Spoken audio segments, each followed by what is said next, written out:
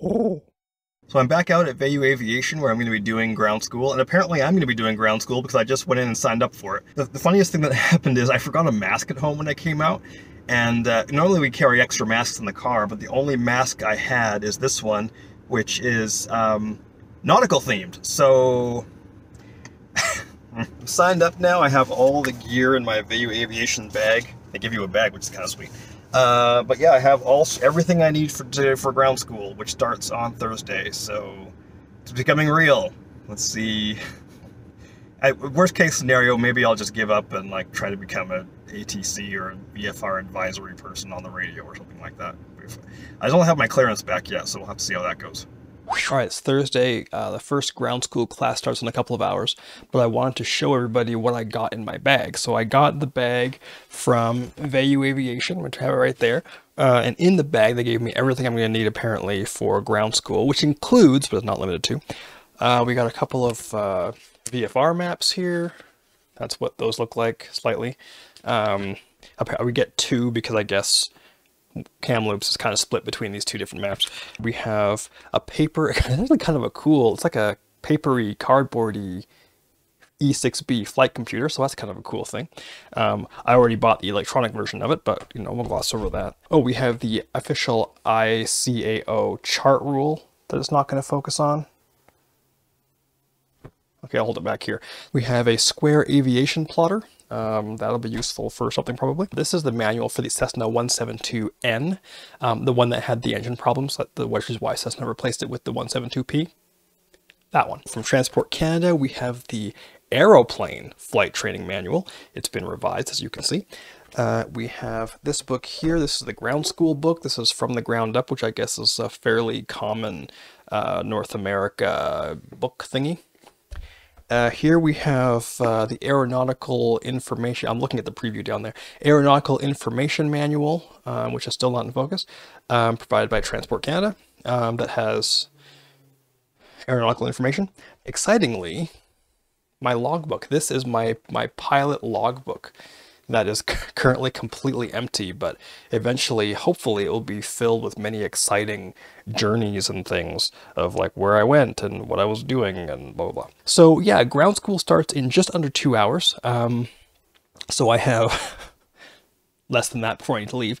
But yeah, I got to pack all this stuff back up in the bag now and get ready to do flight school. The day has finally arrived. Here we go. Okay, so I just got out of my first ground school course. I'm out here back at the flying club where Vayu Aviation is.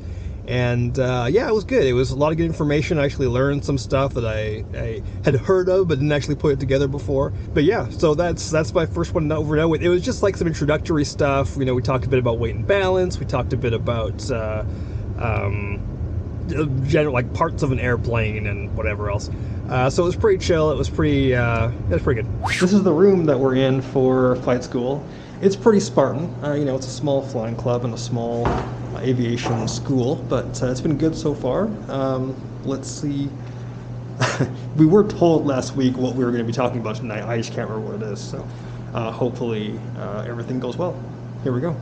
So it's Thursday, January 13, and one of the things that ground school's going well, but one of the things that I did not anticipate is just how tired I would be with the puppy of how so I keep like fighting to stay awake in class. I'm pretty sure I might have dozed off a couple times in class tonight. I feel really bad because it's not like it's boring or anything like that. I'm just like super tired. Still, it's going well, and still haven't got my medical back, so I'm gonna wait until I have my medical in hand before I start booking actual flying lessons. But yeah, things are going well so far, and yeah, here's a gratuitous dog shot. He's so cute. Guess what came in the mail today? My medical certificate. I am now been legally cleared with Category 1 medical, no less. That means I am medically cleared to crash any plane in Canada. That was the last big thing that I wasn't sure about. The last big thing I could do ahead of time. Now there's nothing stopping me. Now it's like, okay, now I have to try and go through with it. So yeah, that's it. I can actually start, now that I have this, I can actually start booking flying lessons. I didn't have to wait till the end of ground school to start booking flying lessons, so I'll probably start booking flying lessons Maybe when it's less icy out. Here we go. I got that medical certificate, so it's January 30th, and I am just going to work on wrapping up this month's video. But I wanted to just say a few things about the past month of my, kind of a recap of my past month of ground school. It's been good. It's been really good. So I'm glad I prepared as much as I did, because there's a lot of stuff that I was able to kind of at least get a little bit familiar with. And then the great thing about ground school is that ground school is actually clearing all the stuff up for me that I kind of know bits and pieces of, but hadn't been able to put it together. So that's been awesome. The big problem is there's so much to know. There's a lot going on.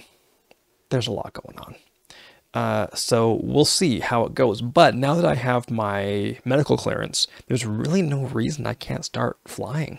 Originally, I was thinking about building hours after I finished ground school, because I'm like, okay, well, I'm not even going to get through ground school, then what's the point? But ground school is going to be a couple months yet. I could have hours in the air between now and then. And yeah, so I might start flying, but we'll see. I'm thinking maybe before the end of February to maybe see if I can get a time booked to go actually flying. So I mean, obviously it's going to be weather dependent. Obviously I can't go at night because I'm not night rated. Won't be night rated. So it'll have to be during the day on a weekend. It's going to be really my only opportunity to go. So hopefully it all works out. But I'm thinking maybe sometime in February, fingers crossed if all goes well, maybe I'll get in an airplane. It's becoming real now. This is pretty wild. Anyways, I'm going to go finish editing this video now so I can get it posted. But yeah, I'm going to go do that now. So thanks for watching, and we'll see you in a month. Okay, bye.